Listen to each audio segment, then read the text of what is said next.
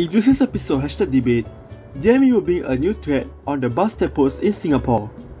As there are newer depots in Singapore to be built and replaced by older bus depots, there are some places that happen to pop out of nowhere.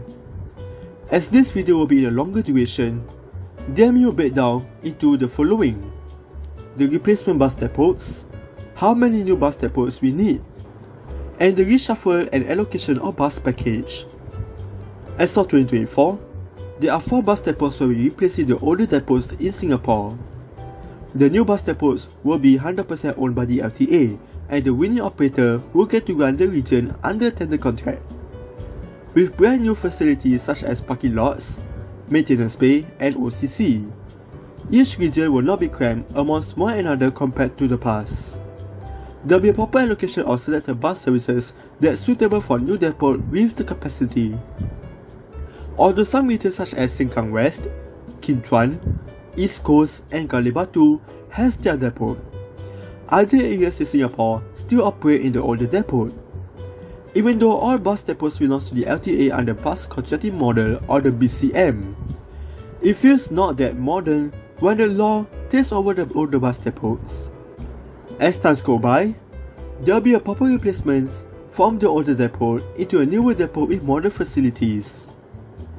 However, even though there are new bus depots going on to replace the older depots, there are newer multi-story depots without any proper bus package to be allocated. The latest bus depot, Simpang Yishun Multi-Story Depot, has been called out by the LTA for tender to construct. 3 other bus depots, Tengah, Pasir Panjang, and Lorong Halus, are confirmed new bus depots by the LTA. How many new depots do we need? Singapore is in a big country where there are plenty of new bus services around the island. Therefore, what's with the new bus depots popping up out of nowhere? There are rumors that these upcoming bus depots are to replace the existing bus depots such as Ulu Pandan, Bulim, and Ang Mo Kio.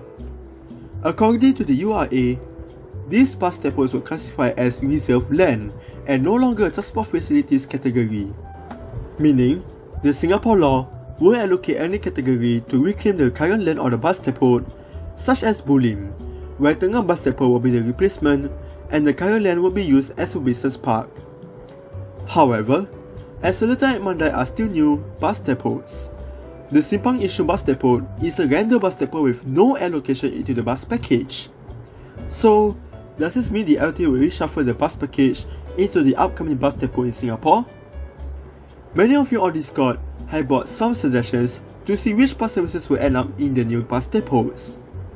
Some recommendations such as Tengah bus depot with bus services in Jurong East, Tengah, and Bukit Batok. Meanwhile, services 96, 284, 282, and 285 were transferred to Ulu Pandan depot as Clementi region with bus services from Buona Vista and Ghim Moh with upcoming Beauty World. With the greater catchment in the Tengah region, there will be up to 4 bus interchanges in the future. And here are the other bus services as suggested, including Simpang Yishun bus depot.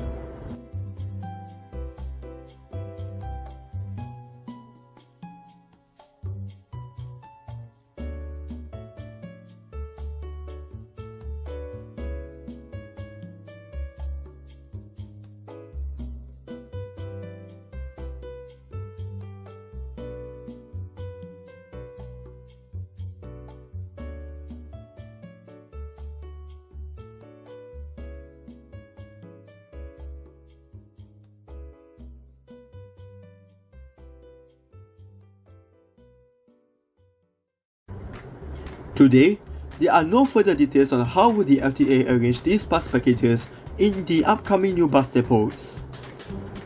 There isn't any law regarding reshuffling the bus package, such as bus services in Sembawang and Yishun under Simpang Yishun from Seletar and Mandai respectively. The LTA will renew these standard bus services under the next contract term with the upcoming bus depot. What do you think? Should we need a new bus package with the upcoming new bus depot? Leave a comment down below. Thank you for watching this episode #debate. Do leave a like, comment, share, and subscribe.